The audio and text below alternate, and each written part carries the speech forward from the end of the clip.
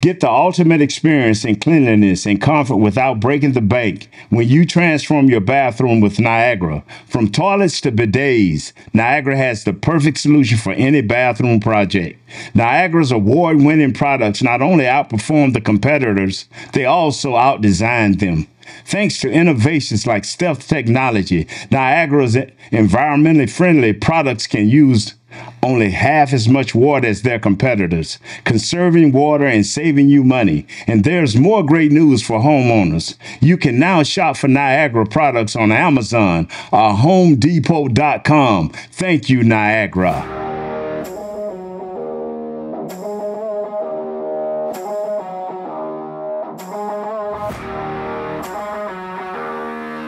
What a week in sports, from the highs to the lows. Welcome back, John Radigan, Nate Newton. It's brought to you by Niagara. And Nate, I've been sitting in this tiny studio for about 45 minutes, and nobody's told me nothing.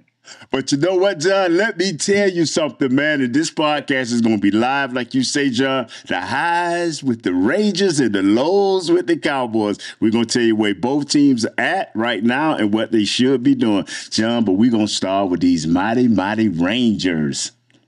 Out these Rangers with a sweep of Tampa Bay. Since we last talked, Nate, they swept Tampa Bay, the team that had the second best record in the American League. And then they hauled off and swept Baltimore, the team with the best record in the American League. And they did it exactly the way we talked about last week, Nate. They did it mostly with starting pitching. Now, the offense is going to come and go, but that starting pitching, it's going to take you where you need to go. It can take them all the way to the promised land. Nathan Eovaldi looked like the all-star Nathan Eovaldi in both of his starts so far in the playoffs, particularly in that Game 3 of the American League Championship Series against Baltimore, who comes out a 101-win team, Nate, with their backs against the wall.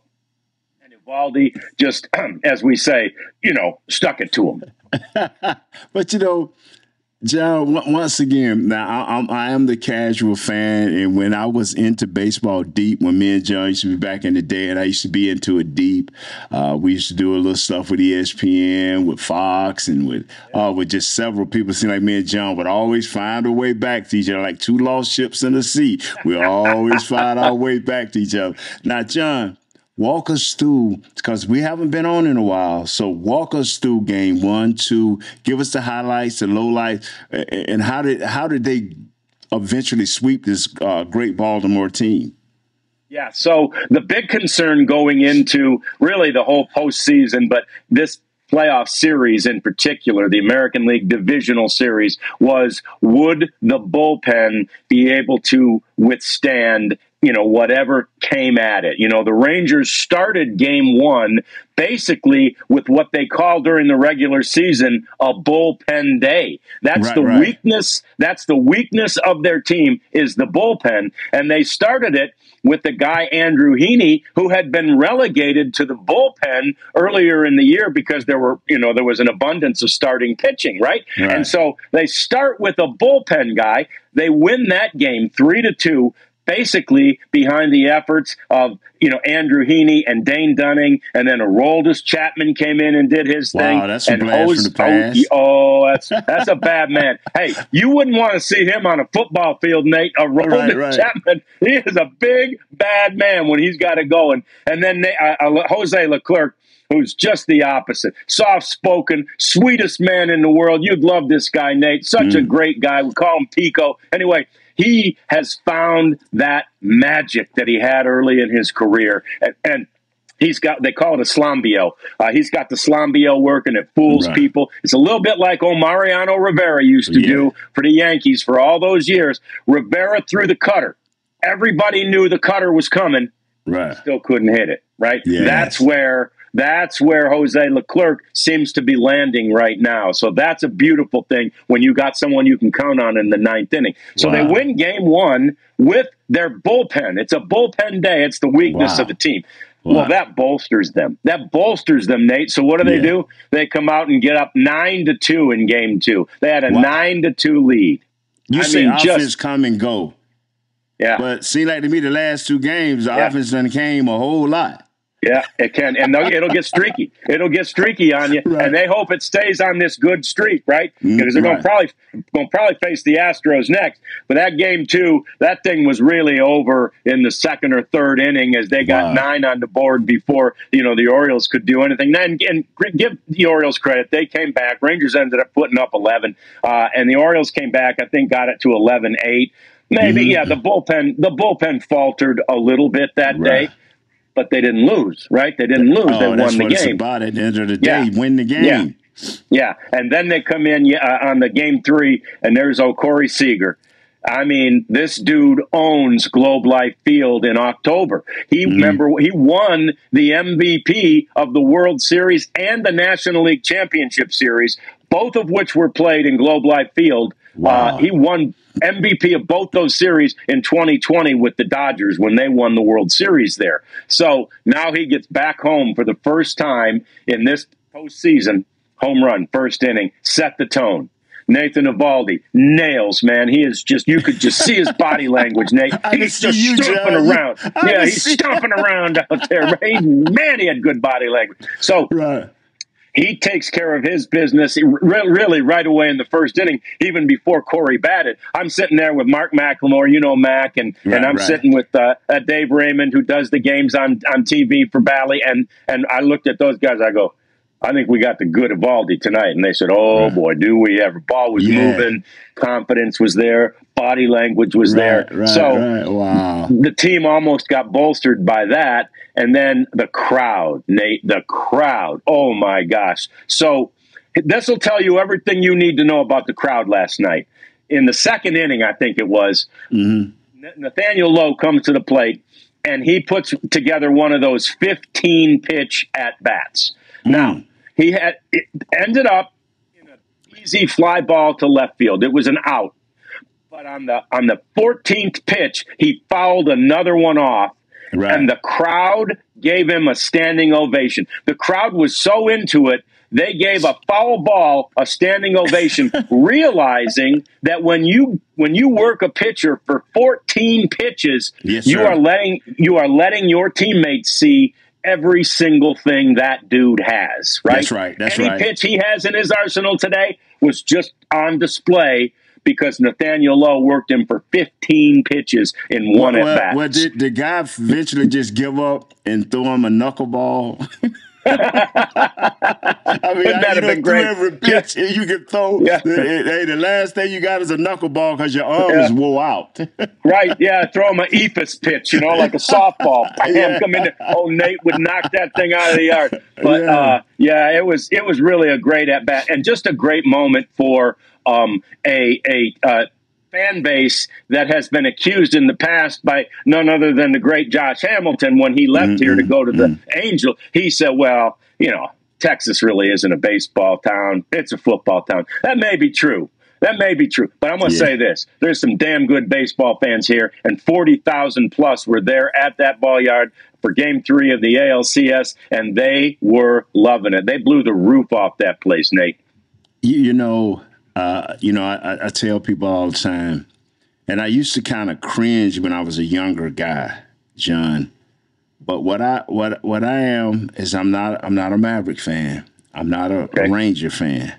Right. But I am a state of Texas fan. Right. I am a Metroplex fan. And whenever our local sports, be it the Mavericks, our soccer team, maybe the baseball team, the minor league baseball teams, whatever it is, I want our fans to have a good time. And that's what I'm about. I'm not about the Rangers, the Mavericks, and sometimes not even about the Cowboys. I am about our fans who I see from training camp, whether it's the Mavericks, whether it's the Rangers, whether it's the Cowboys. Our fans travel. So that means they spend a lot of money on paraphernalia, food, lodging. And when you go from spring training all the way through now, going to the ALCS, it's fans buying tickets, man, almost hawking their houses, moving around the bills so they can see their Rangers. I'm telling you, I'm a fan of that. I'm a fan of people that back their team, put their money where their mouth at. And that's one thing about it. If you're winning and you're trying, you don't have to be always successful with these fans that we have. But if you're always trying to be the best you can be, like the Rangers, I know they're shocking people. A lot of people tell you this is where they belong. Yes, they are, because they have shown you this is where they belong. But you couldn't have told me months ago that this is where the Rangers would be, especially at the end of the year when that thing fell off. Yeah, and it's a great point you make because, 2 off seasons ago, they spent $500 million on free agents, and they only improved, from 102 losses to 96 losses or some such. Right. They only got 6 wins better after spending $500 million on mostly Marcus Semien and Corey Seager. John Gray was in there too. Right. Anyway, they didn't improve that much. So you're like, okay, this year they spent another, I don't know, $250 million, $250 million bringing pitchers in. Now you're like, okay, maybe they'll improve. They'll improve, but they're not going to be like winning the World Series this year. Nate, they got a shot at winning that thing this year. This next series, like I say, probably going to be against Houston. They won. They're up 2-1 in their ALDS, and they play Game 4 in Minnesota. But anyway, it's probably going to be speaking of a Texas battle, right? It's going to be 2 Texas teams, man, battling for the chance to go to the World Series. And they're 2 teams that, have really developed quite a nice rivalry quickly. So, man, it'll be really fun. But you're right about these fans. And I remember it from back in the day when I was traveling with you guys, and it was my first experience with the Cowboys. And every bus we would get off in any city, Washington, D.C., New York, when we land over there, anywhere we got off the bus at the hotel, lined with Cowboys fans. Man, it was pretty cool to see. Now, just a quick preview before we get into the lows of the I hate the lows. Yeah. Yeah, so a quick preview. The preview of the ALCS. Yes, give me a quick preview for the fans. So they need to know. Yeah, it's going to depend. It's going to depend on if it is the Astros, but I'm going to assume it is the Astros, and that, Nate, I believe that's going to be a war. It starts in Houston, by virtue of the fact that they won the division on the last day of the season. And I think I said this last week, and if I didn't, I'm going to say it now. What happened with that Ranger team when they lost that game, the final game 162 against Seattle, they lost that game 1-0. They were criticized about celebrating too much when they clinched the playoffs the night before, and that was BS. They didn't celebrate too much. They celebrated in the locker room, but they didn't take it beyond there. They just had a bad game on Sunday. They lost. But you know what? A lot of those guys, Nate, they felt like crap. They felt terrible. They're like, oh, my God, we failed. And what they told each other internally was, we don't ever want to have this feeling again.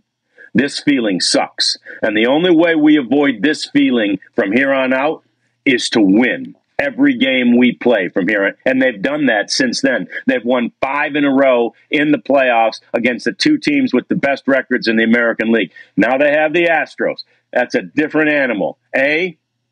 Been there and done that, right? They've been to the World Series. They've been to American League Championship Series 6 out of 7 years. They are the bell cow. They're the standard against which all American League teams are measured. But the great thing is these 2 teams are extremely familiar with each other. So, the Rangers know what they need to do to beat the Astros and vice versa. And I believe it will make for some fantastically dramatic, enjoyable baseball. And so I think it's probably one of those, Nate, that goes 7 games, maybe 6. I like 6 for the Rangers to win because you'd hate to have to go back to Minute Maid and win a Game 7. So let's have the Rangers all off and figure out a way to win it in 6, and then they'd go on to the World Series. And the way the Braves have struggled, that's the team that had the best record in baseball. The way the Braves have struggled against the Phillies in this this divisional series, maybe they're not invincible. All right. Hey, right now, Vegas has the Rangers as the favorite to win the World Series. That's all I'm saying. Tell you something. That was a great segue into what I like what you said was the fact that these guys felt bad. Yeah. They had a chance. They know the Astros. They know who they are. Cowboys, 49ers. Yeah. We know who they are. They know who they are. But the difference is with the Cowboys, they have lost 3 now, including the playoffs. I wonder, did someone on that team, a leader or two on that team, come in and say, hey, fellas, time to close the mouth, stop talking to the public, stop with all the big-time podcasts, and say, you know what, fellas, the only way we can rectify this is to win games. What happened was not a good thing. I can't think of games where once we had winning seasons back to back where we just imploded. I mean, it wasn't an explosion. In one way, I think the 49ers exploded on them. I think they imploded themselves once they got punched in the mouth. You remember the roughing, unnecessary roughing on the receiver, and then my man. Stood over him, number one. Kirsch stood over him, So it was going to be a penalty regardless of what went down. We never recovered. Our first 3 series, offensively, we did nothing. Then we put together a drive. We did nothing. Our special teams basically did nothing. We lost Leighton Vander Esch during that game. We lost C.J. Goodwin during that game. Our top special teams guy, and then we lose our leader for is lining guys up, running the defense, understanding where everybody's supposed to be. We lost that guy to IR. So not only did they mentally punish us, they physically punished us. And you see, Rad, all the back and forth. I don't understand that. I don't understand the back and forth. And I know I'm kind of just touching a whole lot of areas, but they need to be touched. When you lose consecutively, back to back to back, it's time to be quiet, pull yourself together, pull your team together. And I'm talking about the leaders of the team. Not go have a team meeting. I've never seen a players' team meeting that went public, because in nothing the Cowboy does that it's not going to go public, where some player going to run out and say, hey, Rad, guess what? Hey, Archer, guess what? We talk to somebody. We're going to talk to somebody. And they said, oh, the Cowboys had a players-only team meeting, and all of a sudden they know more than the coaches know. So let me start here, Rad, and give me 2 or 3 minutes. Yeah, please. If I'm Coach McCarthy, if I'm Quinn, the defensive coordinator, and Coach McCarthy, I say to him, because he's the offensive coordinator, I will pull my players in as a group. I will pull my players in as head coach and offensive coordinator. I will pull all my players in. And I would say, look here, this is how things are going to be ran. We got enough circulating in the media. We got people starting to take shots, biting at one another, coaches. That's not going to happen on my watch. If I'm Coach McCarthy, I'm stopping that. And then if I'm Dan Quinn, I'm pulling in my defensive players and saying the same thing repeatedly, what Coach has just said. And if you have an issue with the head coach or the way something is being done, come to me and let's keep this thing in-house, because once you start taking shots, I've read things where Micah has taken his shots, where CD Lamb is starting to separate himself from the team. You cannot have that after this type of loss. Hey, the Cowboys are 9-1 after a loss. This was a different loss. Okay. You check the record of the 49ers in the last few years. Teams after playing the 49ers are 1-15. 1 win, 15 losses. They not only take it out of you physically, they take it out of you mentally. Wow. That is the Cowboys and their fans thought they were one thing. The 49ers showed you were another. So now, what do? You go in-house. John, I'm not saying do not fulfill your obligations to the media. If you have a time to talk, but talk with wisdom. Talk with knowledge. Talk with what you can control. You can't control what's happening with the 49ers. That is over. But you can control what's going to happen with the LA Chargers. They have a great team. They have good wide receivers. They have a nice running back. They have a ultra talented quarterback. I mean, this guy ceiling is out here. I don't know if he'll reach it, but Herbert is a beast. And so, what are you going to do? And they have Kellen Moore. Yeah. So you don't want to underrate these guys, man, because you still bickering with the 49ers. And I'm talking about Michael Parsons. Somebody has to talk to this kid and say, look here, homeboy, this is how we do it in the NFL. You are a great player that has been neutralized not once, not twice, but 3 times against every time we play a team in the higher elite category, he's not the factor. When we play the average to below average, he kills them. Mm-hmm. The numbers will back it up. I told people before the game they was trying to compare him and Joey Bosa. And I didn't want to go against the Cowboys because, I never do. But I tried to tell them, I say, what are y'all doing? The reigning MVP, defensive MVP, against an up-and-coming guy who has not played in won a second-round game like the Rangers just did. Yeah, the Rangers finna go to the NFC Championship. That's what we call exactly. it. Yeah, that's the it. Rangers got quiet, and now they're playing ball. Well, part of that is the media's fault, our fault for always talking Super Bowl. And I tell people, the Joneses have a right to talk Super Bowl.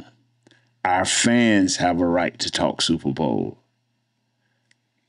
Players, you have to earn the right to talk Super Bowl. You get knocked out in the first round. It's all right to have aspirations to go to the Super Bowl, but it comes a point where you have to stop talking and start doing. And right now we're not at that point, John. And I just wanted to say that, without getting too deep into what happened to the 49ers. No, that's fantastic. I mean, there's so many places I want to go, and we don't have a lot of time, but the first place that I think I want to go with that is, okay, so after the game, and I don't know if this is a training thing, right, for players at this stage. Mark McLemore gets so annoyed when he hears a young baseball player reveal too much in his interview, right? Don't tell them that, your fastball wasn't working today, because then they're looking for that next time. They're looking for signals that showed them the same thing. Hey, it wasn't working last time and he was doing this, whatever. Okay. So that I heard this from the Cowboys. Now, veteran Stephon Gilmore, his interview after the game. Man, it's one game. We're going to go back. We're going to look at the film. We have a lot of things to correct, but we're going to be better, right? You just very generic, that's what you need to say, right, at that point. Yeah. Whereas, and I love Dak. We all do. He's a great leader. He's a great man. He's a great philanthropist. But Dak, after the game, and so many of these young people who do so much on social media anyway, right, they say too much, Nate. So he says, man, we thought we had the perfect game plan. We put everything together that we could possibly do, and we thought we were perfectly poised to beat this team, and you got killed, right? It reveals too much, man. Just say, and Troy was the king of this. Troy used to bore people. People were surprised that Troy would be a broadcaster because he used to come out there and do interviews like, yeah, we get ready for football games. We play football games. We like to play football. You know what I mean? Like, he just wouldn't say much. I don't know if you guys were trained to do that as far as it pertained to the media, but I think that's a skill that's a little bit lost with some of these younger players. You are so right, man. The thing that, we had Rich Dalrymple, bless his heart. Yeah. We had Tex Schramm, bless his heart. The thing that young people don't know how to read the room. They're not aware of what just happened. I was the craziest. Could say anything, do anything. Yep, you were. But when the games were being played and the games were finished, win, lose, or draw, I took my lead from my head coach, my quarterback, and my wide receiver. That was Jimmy Johnson, Coach Landry, Jimmy Johnson, or Troy Aikman, or Michael Irvin, because they knew how to take the time and to read the room. And I'll give you an example. I listened to the young man, Parsons, after the game. And I said in my mind, you are not reading the room. Javon Curse does not feel the way you feel. The left guard does not feel the way you feel. The right guard, right tackle does not feel the way you feel. These guys didn't have their typical A game. They didn't have their typical B game. It was ugly. And these guys don't feel that way. They don't feel like they were equal to the task. Because if they felt that way, the game would have been much closer, much, much closer, and the competition would have been greater. We seem to not even compete that game. Now you're taking shots at your coaches. You're telling everybody that you're on their level. And yes, as a professional athlete, y'all are on that level. You were drafted, you play in the NFL, but on that playing field, you did not show you was on that level. Be it the bad coaching, be it not the right play call, be it you not executing. You didn't read the room. What should have been said after that game is, hey, we have another game tomorrow or next Sunday. We have to look at this film, learn from it, see what we need to do to be better, make our adjustments, and come play football.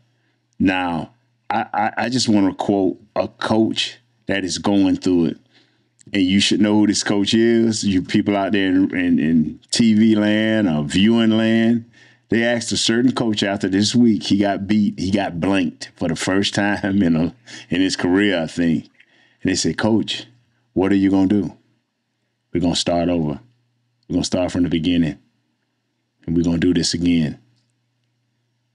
Everybody like, and I called and they said, Coach Belichick, what did you just say? Have you ever done this before? Yes, I've started over in the middle of the season. We're going to start over. Wow. And we're going to do it again. And that's all he would give them. He's not going to give you what went wrong. He's not going to give you what went right. He's just telling you, you're going to see something different. We're going to start over.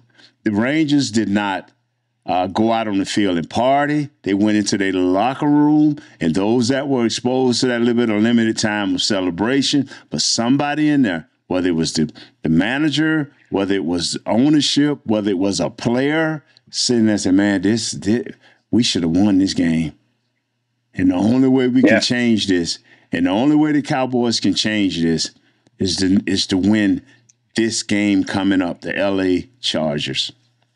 Boy, so great. The other thing I wanted to ask you, and I think you've answered it by your tone and by how you feel, but as I do, we all always overreact to a Cowboys win or to a loss, right? They beat the Giants and the Jets in the first couple weeks, man. Everybody's got them in the Super Bowl. Oh, my gosh, this is the best defense ever, right? This ranks up there with the 85 Bears.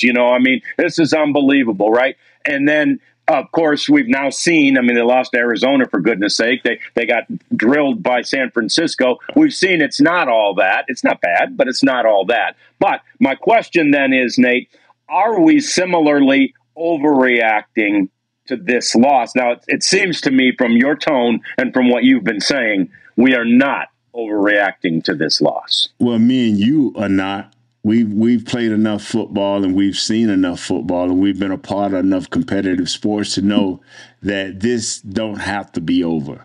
But we also know that if they don't rein this in and figure out who they are and what they're trying to do and stay disciplined in doing that, that this thing can snowball out of place. We've seen too many talented teams not reach their potential because they have already you have people say, hey man, don't miss the forest for the trees. Yeah. Well, Coach Johnson would tell us, look at here, homeboy, that's a forest. We need to get to the other end. And the only way we can do that, and we talking about big redwoods, because we got 12 big redwoods, and all you see is the forest, the enormity of it. Now what you got to do is narrow down that focus. Now we got to chop down each redwood. Redwoods are some big old trees. Yeah. So now you got to figure out if you need a bandsaw on this one. Do you need a little chainsaw on this one? You know, you got to figure out how you got to do this thing, and you got to chop down every tree.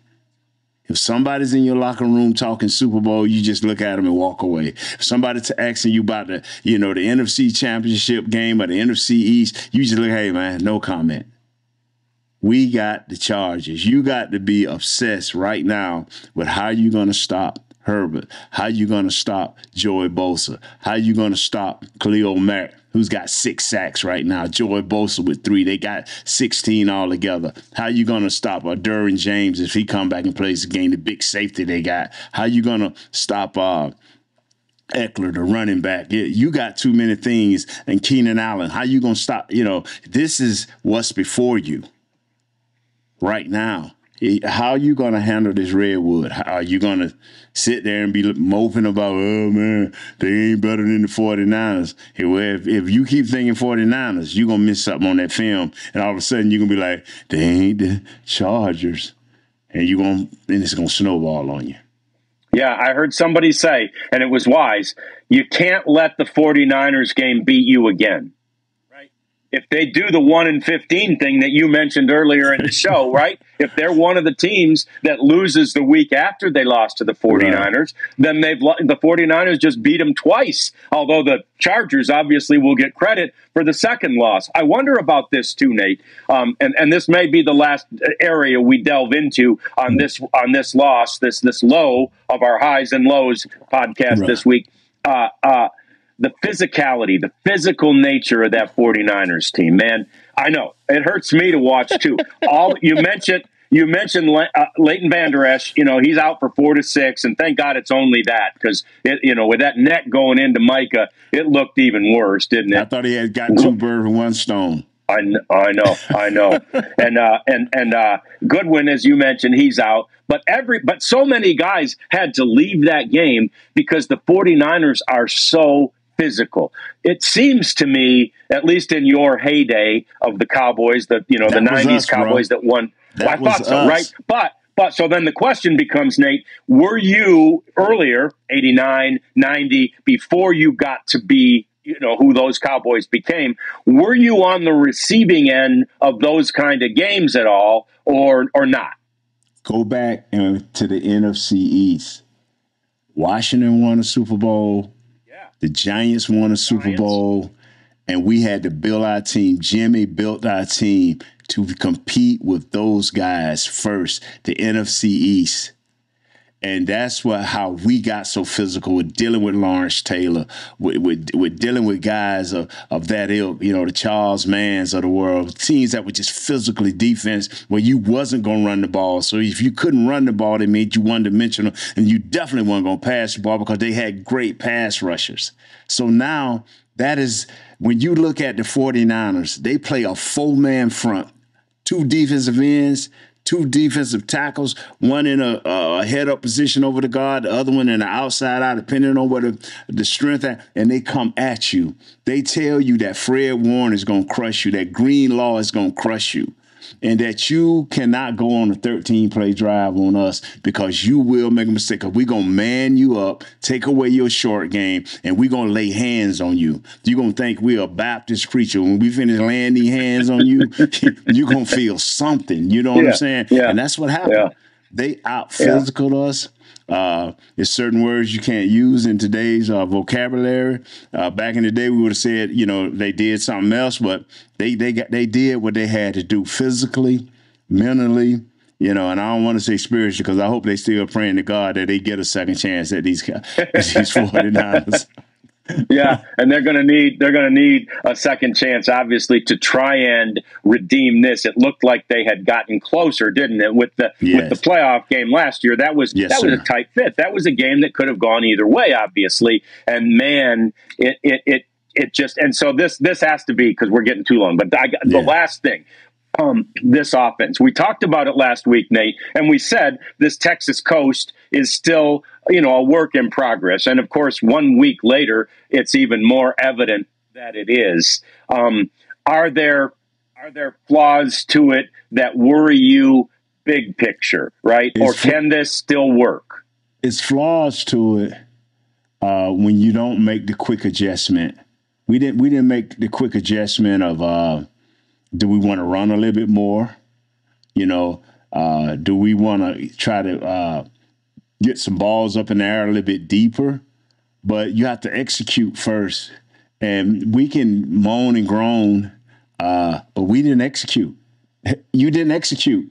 The first three series, you was 3 and out, 4 and out, 5 and out. You didn't execute. You could say you were open, but what about the times you was in man coverage and one open? What about the times you maybe was open and the boy had a blitzer in his face? Not a blitzer, but a down lineman in his face. So this thing took its time in breaking down. If it wasn't the receivers was open, the O-line broke down. If the O-line didn't break down, the quarterback misread. It was ugly. These guys were well prepared, and they was ready for the big game. We were not big game attuned. Let me say this right quick, Niagara, I'm telling you while I'm sitting down on the potty. I'm letting you know right now where I'm sitting at. This is win the game that's before you. Hopefully you can win the NFC East. You're 2 games down to Philadelphia. Win the NFC East, and let's see where it go from there. To talk about anything else will be blasphemy. Win the game before you. We got one big redwood. It's called the LA Chargers, led by Kellen Moore. Oh man! Okay. Oh man, it's juicy, and it's Monday night. Nate, it's Monday night. Sir. Yeah. Once again, you'll be on national TV. Don't embarrass yourself. Man, it's been fun. I want everyone to see your thoughts. I thought you were so honest and so good in explaining what happened and what needs to happen. And man, I can't wait to do it again next week, Nate. Yes, sir. We flushed another one, Niagara. Thank you.